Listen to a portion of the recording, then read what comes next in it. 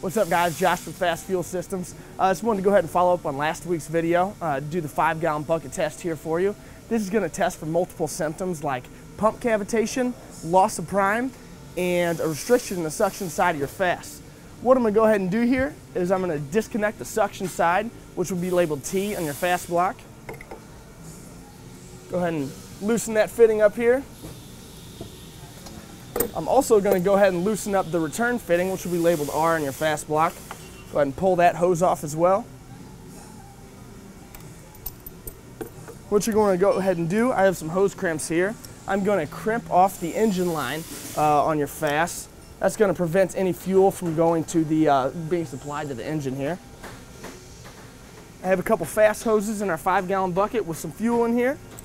Go ahead and hook it up to our FASS.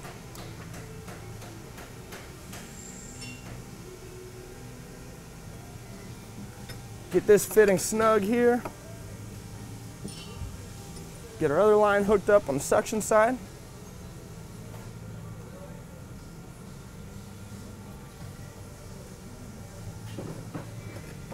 Get this other fitting snug. Then we're going to go ahead and power our FASS on. If you had a new install and you were having a hard time priming your system and you are now easily able to prime, or if you were having an issue with pump cavitation, noisy pump, caused by a restriction in your suction side, we've now eliminated the FASS from being that issue.